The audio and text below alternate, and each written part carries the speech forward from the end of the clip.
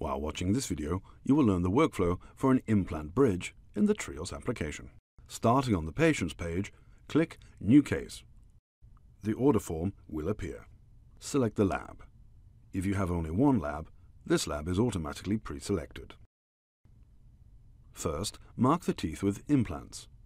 These teeth will now be highlighted in blue. Click on the Abutment tab, and then in the drop-down list, select Abutment or Screw Retained Crown. Then use the other drop-down lists to select Manufacturer,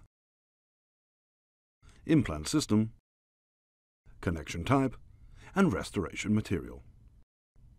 You can do this for both implants at the same time or separately if you use two different implant systems. Now select the tooth for the pontic. In the Anatomy drop-down list, select Crown Pontic, then Pontic Material and Shade if necessary. Finally, make sure that you marked all the teeth comprising the bridge.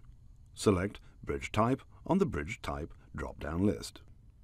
When you scan implants, the Emergence Profile scan is selected by default. A pre-preparation scan may also be added. Finally, set the delivery date by clicking the Delivery Date button. Now proceed to the scan page. You will have 4 scans to do: lower arch, upper arch with Emergence Profile, upper arch with scan bodies, and occlusion. Scan the opposing arch first. Follow the official scan strategy, which is: start by scanning the occlusal surface from the molar to the canine.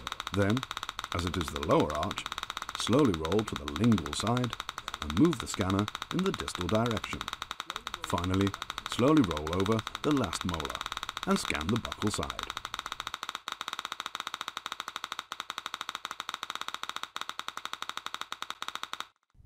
Now proceed to the upper arch. First, scan the same area as in the lower arch with the healing caps in place.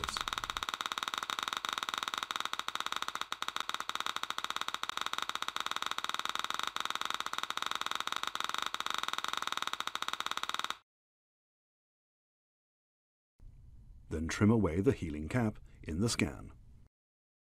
Remove the first healing cap, dry the area, and scan the Emergence Profile immediately, before the gingiva collapses. Start scanning on the neighboring teeth, before moving on to scan the Emergence Profile.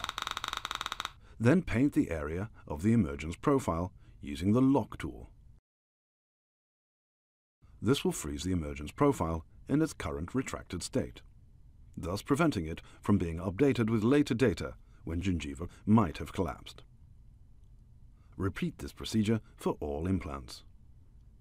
Make sure also to cover the contact points in the scan.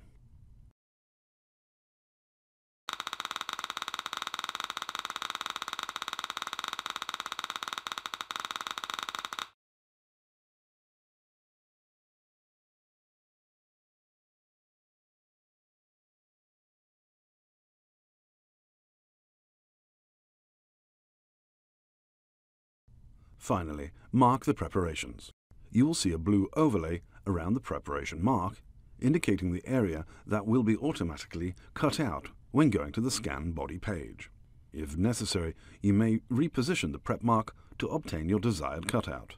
You may adjust the automatic cutout radius under Settings, Scan, or you may turn it off completely if you prefer to trim manually. Now proceed to the scan body page in the top workflow bar.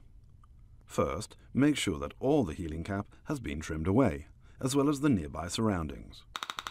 Insert the scan bodies and start the scanner pointing at the neighboring tooth. Once the scanner has picked up the position, slowly move to the scan body and circle around it to scan it from all angles. It is especially important to cover the upper third of the scan body to make sure it is possible for the laboratory to recognize the correct position.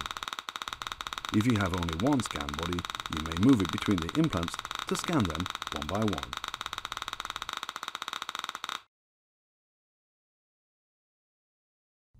When the scan has been added, remove the scan bodies and scan the bite.